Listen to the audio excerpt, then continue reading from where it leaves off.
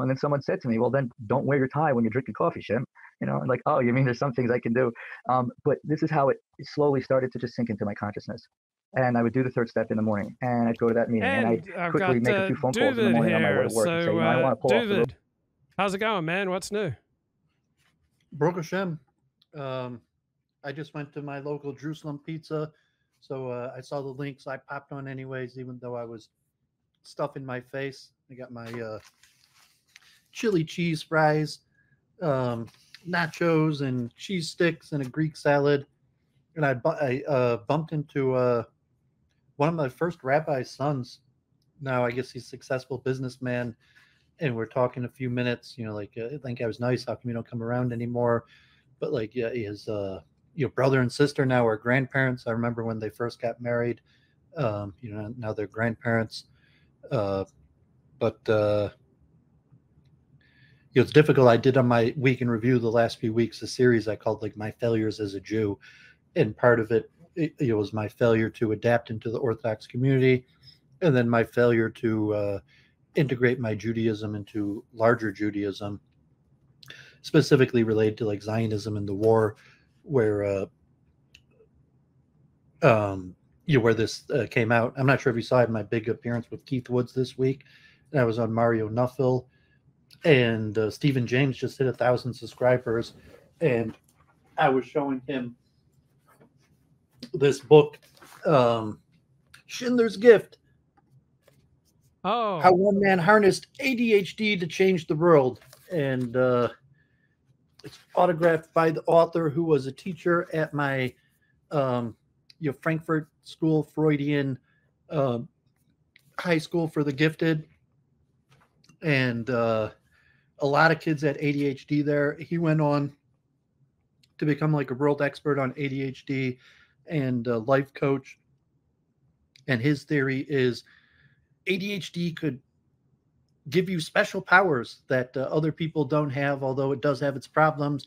And he historically re-diagnosed Oskar Schindler and claimed that Oskar Schindler had ADHD from his reading his biography and looking into it, and that was part of what was capable for Schindler to do what he did was in fact his ADHD, and could be a powerful tool if harnessed correctly, but also obviously dangerous, and led to many of the problems that Schindler had in his life.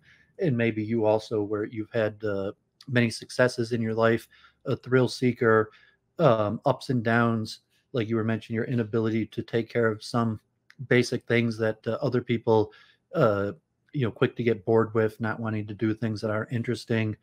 But at the same time, that it's allowed you to accomplish things that many other people haven't accomplished. And he puts Schindler related to his ADHD as the thrill seeker.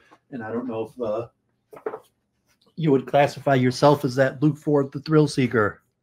yeah, I think I am. I do seek thrills. Yeah, I think that's part of what draws me to live streaming. That's interesting. Have you ever been diagnosed with ADHD?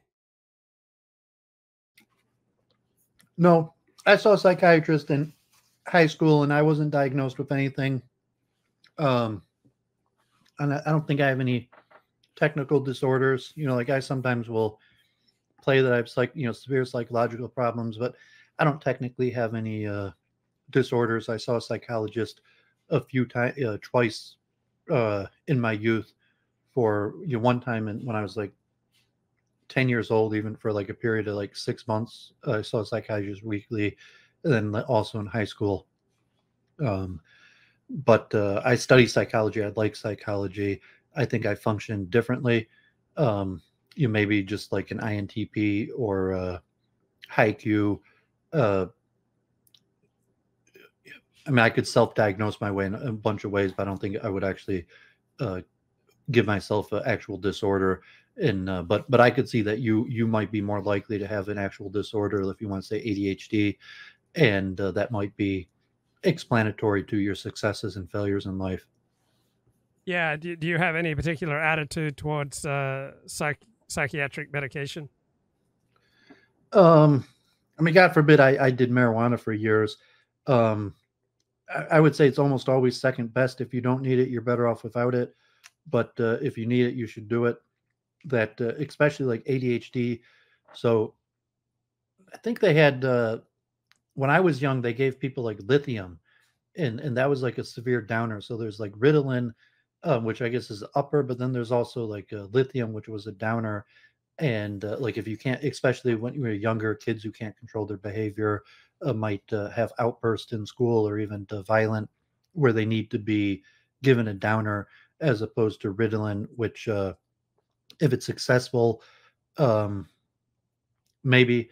But yeah, I think if you just understand your difficulties, maybe have a close cohort of people who care about you, give you good advice, understand your situation in life and your good and bad points, that could help you out with your difficulties. You know, okay, you're an older man now, so I mean, if your parents, or you don't have like a close family, but you know, my mom constantly nags me, so maybe in the Orthodox Jewish community, you could give an equivalent to like naggers, that like people in the Orthodox community are constantly like nagging you, and that could be a good thing to you help you with your shortcomings, which would might be failure to do uh, basic things that are necessary for your success in life that you just feel are unimportant or unexciting.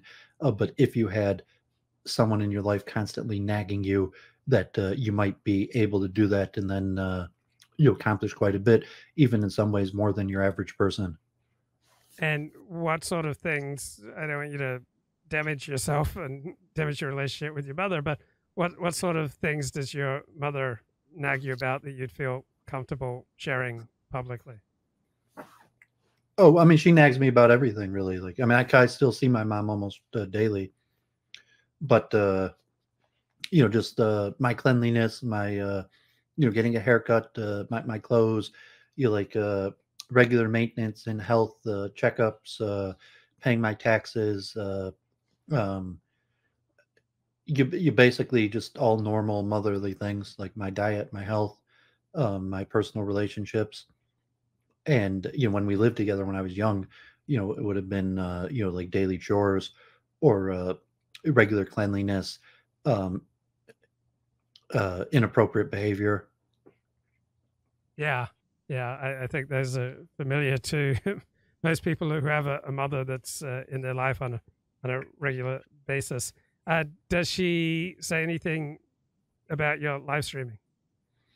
No, she doesn't really follow it or like you know, watch any of the content, and it would be too difficult to like explain. I was interviewed on this like Swedish channel the other day, and I mentioned it to my mom. She thought that was neat, although it turned out they were like these huge like anti-vaccine COVID conspiracy theorists.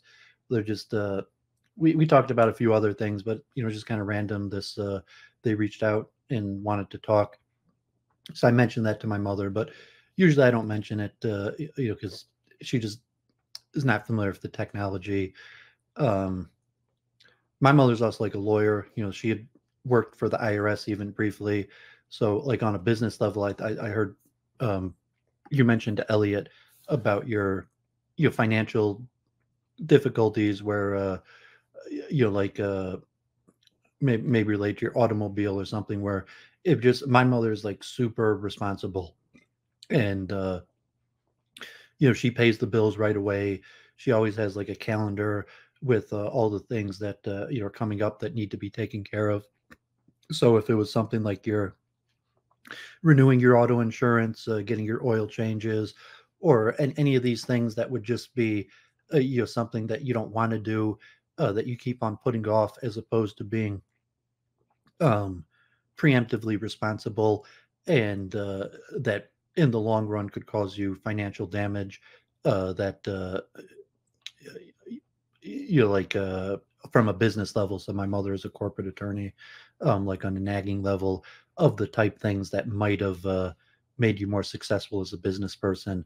Like, you know, did you file this paperwork, or did you organize your business tax structures, or in a certain way that would have made you more profitable, so on and so on. And so thousands upon thousands of people watched your live stream with Keith Woods. Keith Woods is a notorious figure on the dissident right. He seems to have views that are perhaps best summed up as National Socialist. Any highlights from your discussion with Keith Woods? So two things. One was, he put an interview with the rabbi, and like we talked about it beforehand. I told him we get pushback from it, and he even joked on the stream, like, was he put like interview with a half Jew chassid from Detroit, it wouldn't have been as exciting. He seemed relatively reasonable. I mean, because in his interview we were talking about frame games and that woman, Kristen Ruby, who claimed that Frame Games was behind the ban the ADL movement, which he was not sure or not whether that's accurate. But so on Monday, I was on Mario Nuffel, who I'm not sure if you've seen Mario Nuffel yet. I'm not sure either.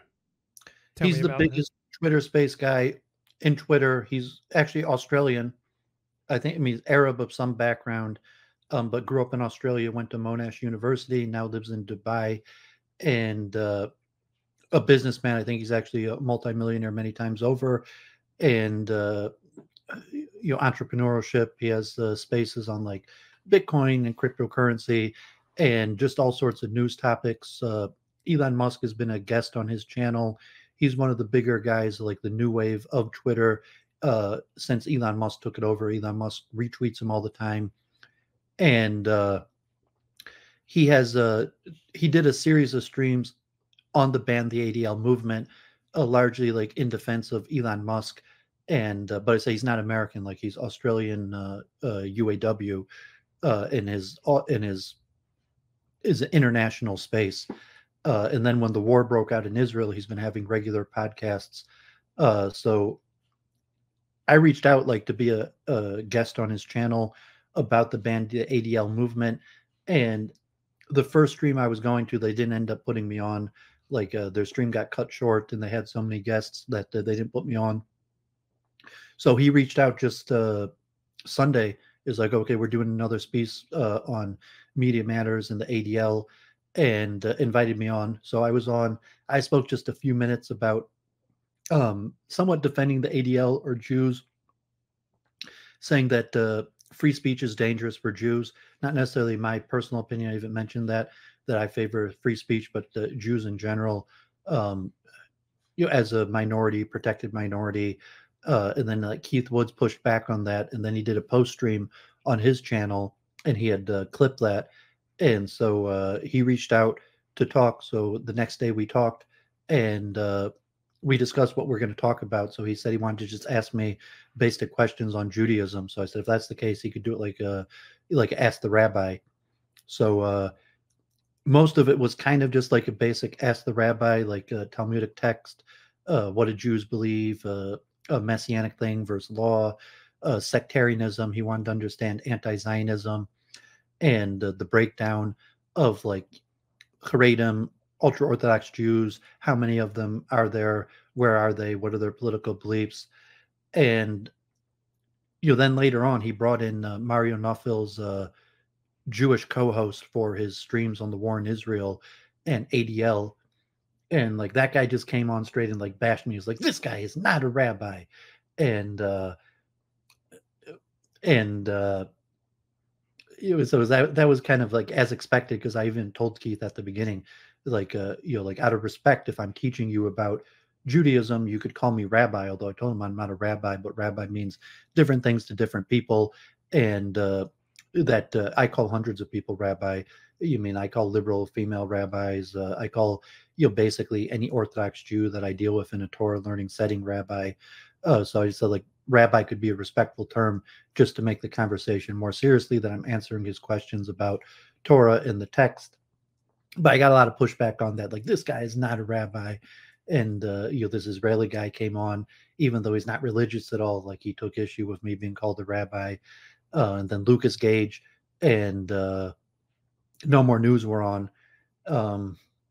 I think it's similar back to, it's really just because of the war.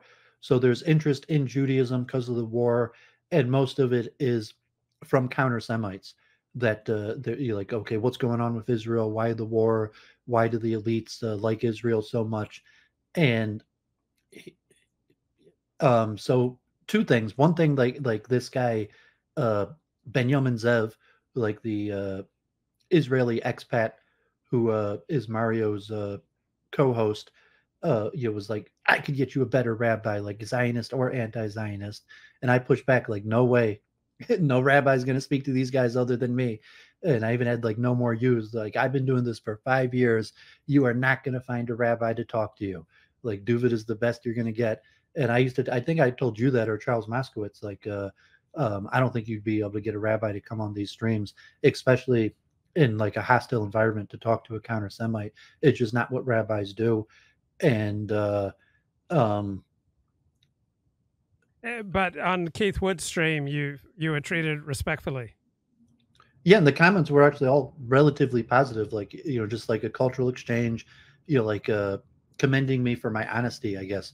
And he pressed me on a lot of issues about like the messianic beliefs, and a breakdown like of my perception about how many people believe these various things, statements in the Talmud. And I did my best largely to defend the Jewish people and defend some of these beliefs. Like, well yeah, like we think we're going to be rewarded, but not necessarily in a way like we think we're going to be like held over the nations and the world, and you're all going to be our slaves, but just think we're going to be rewarded for doing this. And some notion of what it means to be the chosen people, some questions about the statements in the Talmud, and the nature of the Talmud in relationship to how Jewish law is practiced. They're saying we follow the sages of the generation, so we don't actually follow the Talmud. The Talmud is just the recording of the sages of that period of time. And he was also very curious about Haredi anti-Zionism. So I know a lot about that, and I broke down why Haredim, what it means for Haredim to be anti-Israel, and then also the political, like how many anti-Zionists are there? What's the difference of like the small sect of Notori Karta that actually do protest versus people who are just politically anti-Zionist, and then even the anti-Zionist like in Israel that even like United Torah Judaism that even serve in the government, but their official theological stance is anti-Zionist. And then having the Israeli come on and kind of randomly attack me, somewhat proved my point, that it's like, well, this is just how we are. You're like 2 Jews, 10 opinions, and Jewish sectarianism, that most Jews aren't religious. So I told them that Judaism what Jews do, or is Judaism what the religion teaches, what the rabbis say, what the sages, and broke down how many Jews actually value the sages, follow what the sages teach, versus what Jews do. So we didn't even really talk much about multiculturalism and immigration. It was more theology and general questions about Haredim. Now, you're not a Zionist. Would you, I believe, would you regard yourself as hostile to Zionism? I'm not politically active, so I just say my belief system in Judaism, I'd be neutral to anti-Zionist, although I'm not involved in anti-Zionist activities. Just if you asked me, I would say the creation of Israel was probably a mistake. I support a one-state solution, giving immediate full citizenship. And also, I think the main cause of the war right now, obviously you have the violence of Hamas and other factors, but that it's zero sum. And the main cause of the conflict is in fact Zionism. And we're reaching a brink point where basically Israel has to give up on Zionism or commit to a full ethnic cleansing, because you can't really have both. And then I would say religiously, like, I don't need a Jewish ethno state. I don't see that as part of my Judaism. And learn from my rabbis that the state of Israel is heretical, and then the difficulty to Jews in relationship to anti-Semitism, where you have a state actor. So we're worried about rising anti-Semitism and like the alt-right and things like, okay, the Jews support multiculturalism and immigration. And certainly that's going to cause some pushback in anti-Semitism, the group conflict. But like nothing is going to cause group conflict and anti-Semitism than the Jews collectively killing tens of thousands of people. in terms of like the escalation, and if the Jews escalate the war to where if Israel doesn't back off, where in all likelihood we will end up killing 50 to 100,000 people, and you're saying like, yeah, that would likely dramatically escalate anti-Semitism. And when I was talking with Stephen James, that I think what's likely to happen is you're going to see a Gazan refugee crisis, and the Gazans are going to end up in the United States. I was even arguing with my dad and brother over Thanksgiving, who don't really follow it, but they kind of had this view that, yeah, like the Gazans are going to end up in some other Arab nations. Like, no, no, it's not going to happen. Like, God forbid they're going to end up here. We've created this huge refugee crisis, and Egypt, other Arab nations, there's almost zero chance they're going to take them. And like Kevin Michael Grace says, anytime the United States gets involved in these foreign wars, those people end up here. So I think that's what you're going to start seeing over the next few months is the slow influx of Gazan refugees. And if the war continues, it could even be a massive influx of hundreds of thousands of Gazans to the United States. Is there any update in the Samantha Wall case? She's the synagogue president and a political activist who was found continue dead. to work to get new going on in that case? Nothing. I mean, they had arrested somebody who they said like was at her funeral, was a part of the synagogue, and then they released him without telling who he was or whether he was the suspect in the murder. Most people are leaning towards a domestic dispute. I don't know enough about her to say who she might have been dating, but I think, God forbid, it's likely that I stopped going to the synagogue before COVID-19, and there's a lot of new people going there. There's some speculation that it might have even been someone on the board of the synagogue or someone that the majority of the people of the synagogue know. So, and that likely the police highly think that it's a certain person, but just don't have any evidence. What evidence the police have, like if they have evidence, like she left the wedding with somebody, or maybe she was there was somebody staying at her apartment, but there's not actually evidence to like a weapon or to pin an arrest, and so it may not be solved.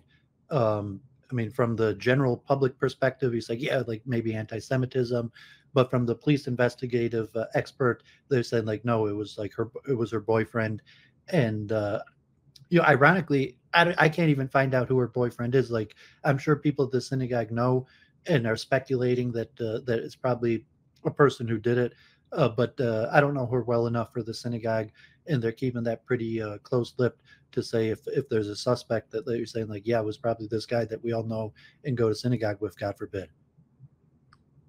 Wow. And does the Detroit Police Department have a good reputation for solving these types of crimes, for overall competence? No, I mean, like 75% of murders in Detroit go unsolved. So in all likelihood, it would not go unsolved. And they put out reward. Even there's like a $15,000 Crime Stopper reward. And so some comments are like, well, how come the Jewish community is not putting out like a $100,000, $500,000 reward? She comes from a wealthy family. Her parents are doctors. Her grandfather, like they had like a family foundation where like her family foundation was one of the bigger donors to the synagogue. So how come there's only a $15,000 reward? So people are speculating that it's someone in the Jewish community that other people know that is the prime suspect, and that's not why they're not, putting out like a huge reward to find information, as if it was like just suspected that it was a random crime or anti-Semitism. Although it's also possible like she was pretty liberal and thinking like, what would she want to do? She supported Black Lives Matter although she was pro-Israel. But she did interfaith. What would she want to do? Would she be so concerned with finding the perpetrator and having them punished? So most of the speculation is it's someone within the Jewish community that killed her, and therefore it's unclear what the Jewish community wants to do with it, because it would probably be a disaster for the Jewish community for it to come out like that. But I don't know any more than that. it's basically no information. There's no information within the Jewish community, like like saying like who she might have, who like even the person who was arrested. So it's clearly someone from the synagogue who was arrested, but there's been no release of the name. There's been no leak in the Jewish community of who this person was, although presumably people tight with her in the synagogue all know who the person who was arrested and released was. Now, I see you started doing live streams with Jen once again. So when did you restart these? It was just a one-time thing, and it was because I started streaming with this guy in Japan, Kevin McCarran, who's like an Anglo expat, kind of counter Semite, although ironically, he went to university at Bar-Ilan University, PhD in neuroscience, and now he's in Japan. And when the war started, kind of like Keith Woods, he wanted a Jew to talk to, related to ask, basic questions on Judaism, Jewish belief, eschatology, and the war in Israel.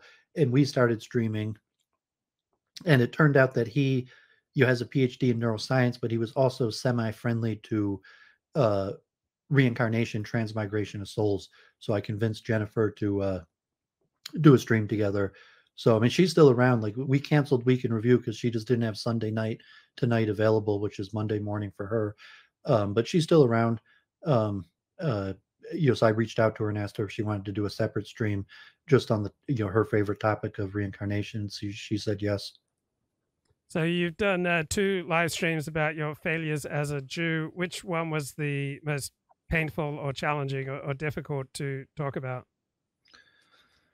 Well, I don't think any of them were painful because I was kind of pretty familiar with it. So actually I did 3. I called the last one Jewish anti-Zionism because, I gave my history of going to Israel and becoming familiar with the Orthodox anti-Zionism and how my rabbis were anti-Zionist, and how, like, as a Balchuva from Detroit, half Jew from Detroit, I was shocked at the vitriol that Orthodox Jews had towards the state of Israel. And then it took me a long time to understand. But yeah, with the war, like, I saw a few things. Like, one thing, like just seeing my rabbi's son at Jerusalem Pizza, I failed to integrate into Orthodox culture. And I think that's somewhat all or nothing. Orthodox culture is like all or nothing. So it's very hard, it's very difficult to be half-half. And so it's not surprising I failed in that manner. And then my failure in the larger Jewish community, where one thing, because I had anti-Zionist leanings, that's extremely unpopular among organized Jews, liberal Jews, or most of them don't even believe me. If I tell them, like, well, like, no, my rabbis are anti-Zionist, the Kratom were anti-Zionist. This is what the rabbis taught me. That your average, like, organized Jew, secular Jew, they're not even going to believe you that that's what my rabbis taught me. And then also, I couldn't really find a place in the Jewish world because secular Jews don't really value what Orthodox Jews value, which is mainly like prayers, minyan, and Torah learning. And so the Jewish community kind of organized around me.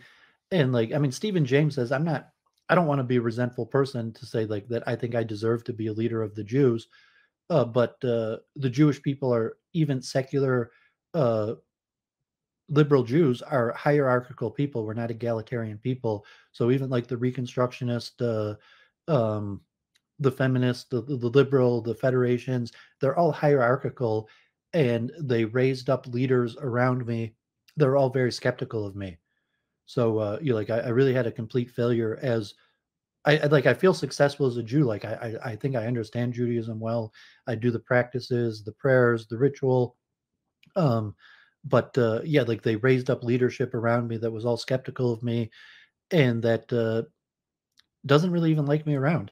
And then, like, let alone my failure to find a wife and get married. And it's like, well, Sam Wool, like, she was a feminist. Even if I could, even if I could have, like, asked her out and she would have said yes, how would that have worked out? Like, she was a feminist. She wasn't friendly to orthodoxy, and like, her Judaism was completely intertwined with, like, Black Lives Matters and democratic politics and pro-immigration organizing, and even the downtown synagogue. So it's not just like, okay, like, it's a liberal synagogue, you could just come to the synagogue and do your thing. It's like, no, there's a hierarchical order, there's people in charge, and they're very intent, like, this is what we're doing, and if you're not on board with our leadership, we don't want you here. And I mean, I don't know if you agree that they say, like, Judaism across the board is very hierarchical. They raise up leadership, and not just Orthodox Judaism, but also liberal Judaism. It's basically all or nothing. Yeah, there's something to that. It's definitely a highly competitive way of life, and it does tend to take over your life. But have you had any second thoughts about trying anew to reintegrate into a synagogue community? No, I think I have to find, like, if I found a wife and had children, I would. But at this point, I don't think I'm actually going to find a wife through integrating in a synagogue community. So I've more tried to strike it out on my own. So like Michael, who is from a distant area, doesn't know many Jews, or like Keith Woods, and even just saying, like, okay, like, to Keith Woods or unaffiliated Jew, like, I'm a rabbi. But if you're affiliated with Judaism, even like Israeli, you're just like, this guy's absolutely not a rabbi. He is a fraud. If he's telling you he's a rabbi, he's a fraud and a liar. So, like, there's that dynamic where, like, yeah, I know a lot about Judaism. I love Judaism. I could basically take from scratch and train someone up as a Baal Tshuva with my knowledge. Um, but eventually they're going to integrate within a community, and there's going to be a hierarchical structure of accepting their leadership in order to be part of the community. I mean, like, Detroit's not big enough. LA, I could probably do like your game, or like I did in New York, where there's just so many Jews and so many around. You could synagogue hop, or you could find a conglomeration of Orthodox Jews that aren't happy with any of the rabbis, and kind of have like an egalitarian gathering. um, but like the guy Benjamin Zev on the Keith Wood space said, like, well, rabbis, they're ordained. They perform family functions, weddings, bar mitzvah. So he had a bar mitzvah or wedding, and like, he doesn't know anything from Judaism, but he knows, like, when he got married, or he had a bar mitzvah or the funeral, there's a rabbi there, and that rabbi is ordained.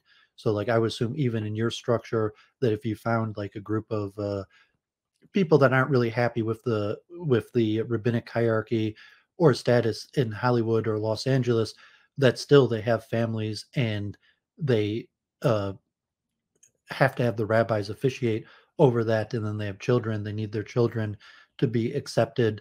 Maybe there's enough schools you could bounce them around schools, or competition, but so yeah, I figure I'm better bouncing out on my own, and trying to and I have some success at that. Like, relatively, I like being a Jew, where um, there's no other, like, competition from Jewish organizations around, where there's no affiliated Judaism to be in competition with, and not necessarily like competition, but just to say, like, well, you're a Jew, that means these guys are you're part of this organization, or you're following this authority structure. To just be like, I'm just a Jew, this is what I believe, this is what I practice. You want to talk about it, I love talking about this stuff, versus like defending the actions in Israel, or defending the power structures that be. Yeah, And I'll call that yeah. my failure as a Jew to integrate with the community, because I think I succeeded as a Jew in like the learning, knowing how to be an Orthodox Jew, studying the text, practicing it, but I failed in integration with the community. So my theory is that we all tend to prefer to do things that we're good at, and so my theory with regard to what you're talking about is that you found that you were more comfortable and better at live streaming about Judaism than practicing Judaism in a real life concrete community. No, I think I was pretty good at practicing Judaism in a live community.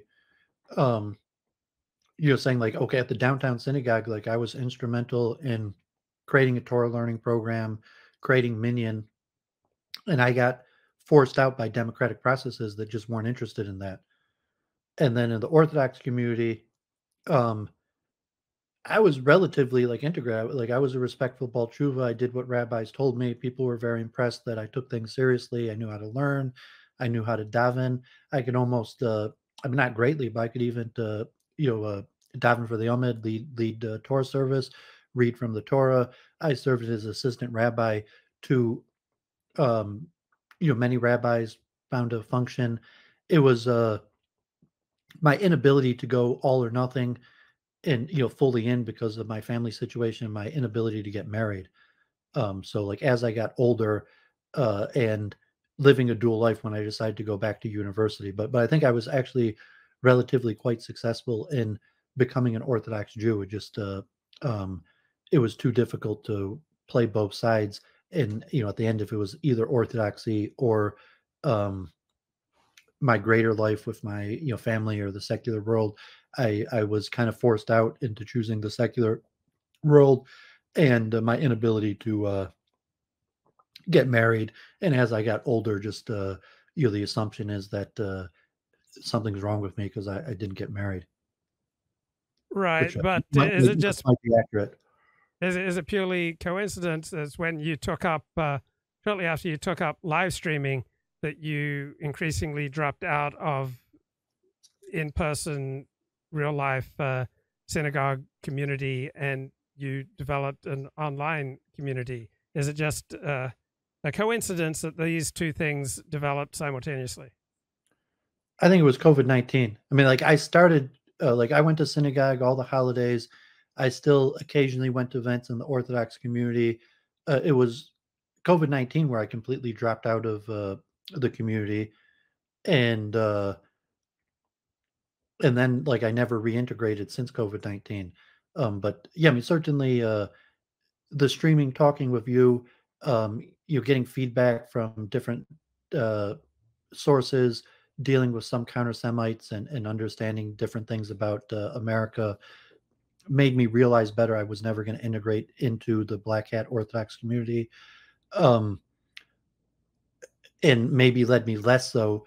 But no, I was still going to the downtown synagogue every Friday night. I was still going to Jewish events right up until COVID-19. Now, I think there are probably millions of Americans who have dramatically reduced their participation in real life religious services since COVID.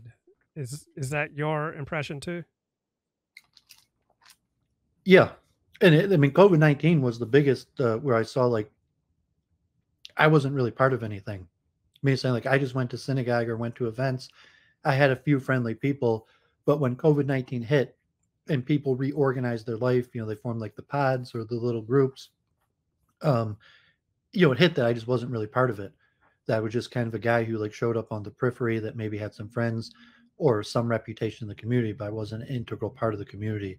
And so I think it was COVID-19 that hit me like that, and then made reassess my life, midlife crisis, and try to return to academic research instead of like trying to spend the rest of my days failing to integrate into Orthodox Judaism or even to liberal Judaism. That I would take a different approach for the second half of my life that would be more academic and yeah, definitely streaming because I don't think there's any IRL venue. I don't think it'll ever happen that there'll be an IRL venue where people will invite me to have like a conversation or I mean remotely possible that I'll be put in front of a crowd to speak to, but I think that's pretty unlikely. So streaming is probably replaced. It didn't really replace because I didn't have that venue in my life. Like I was talking with Stephen James like that the other day. I mean, like what you said, like you got 32 people watching, like maybe at a chess club, like there is no circumstance ever where like I talk and multiple people listen or hanging over my words. Occasionally at the chess club, maybe like there'll be, especially now I'm coaching, there's youth, there'll be like a handful of kids listening or a small group of people hovering around related to chess. But that's never happened. I don't think it's ever going to happen. But streaming creates a venue for that. And, seeing like, okay, like I felt part of Orthodox Judaism, seeing like my rabbi's son, he was very friendly to me. How come you're not coming around anymore? You should come around more often. But like, yeah, when I do come around, you're just like, okay, I go to Minion, I shake a few hands, I speak to a few people. But yeah, I guess COVID-19 like made me internalize the isolation, and made me also the streaming so I could have success. Like if I was um I don't know, depressed or just relegated, they say, okay, like I'm going to be relegated to being kind of this like half Jew Bolshuva that a lot of people don't even like the rest of my life. Um, that streaming led me to see like, oh, I could actually have success and find some sort of function that I hadn't seen possible before.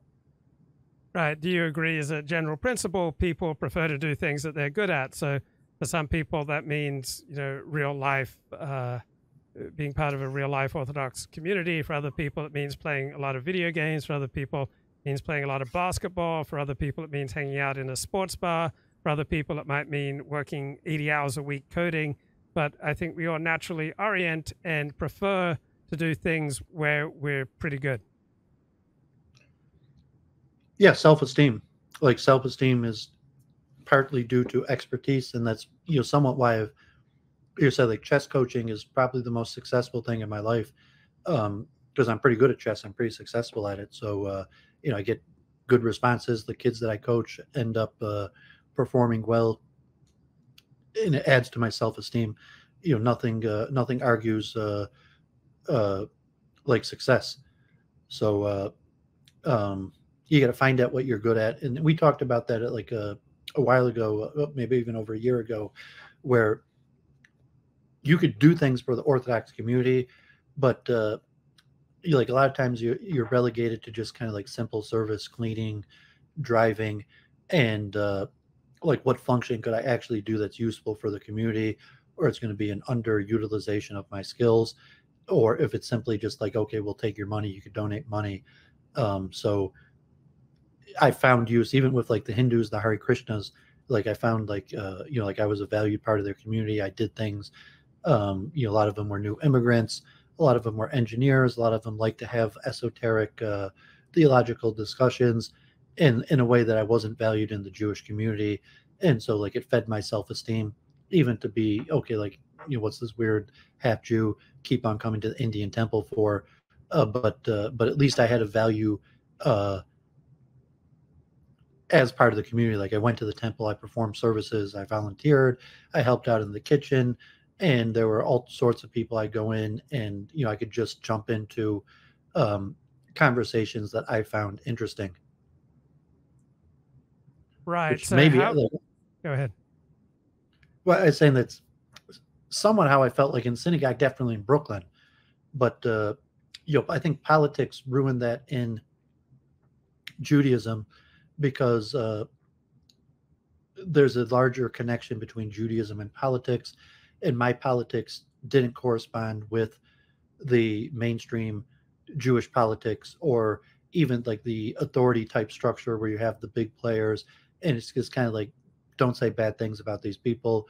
Like it's our practice to kiss these people's asses, and if you're not in line with kissing these people's asses, like it's going to affect your relationship in the community. And certainly if you say bad things about the people that the majority of people are kissing their asses, like that's going to cause big problems. That wasn't as much of a problem with the Indians, and maybe like related to your ADHD, that was something problematic where just the community has their politics, and if you don't agree, you got to keep your mouth shut. Or the community has the people who they're heroes, and if you don't think that they're heroes, you just got to keep your mouth shut on that. And if you weren't able to do that, and it caused repercussions to you. Yeah, I understand that. So how would you divide up your self-esteem? Like, what are the primary sources of your self-esteem? I mean, my family, my friends, my business, and my research, and my positive feedback, like my streaming, and what I'm good at, what I feel that like my accomplishments. Okay, I'm gonna run off. Great to talk to you, David. Take care, man. Yeah, thanks for having me. God bless. Happy Thanksgiving. Okay, bye-bye.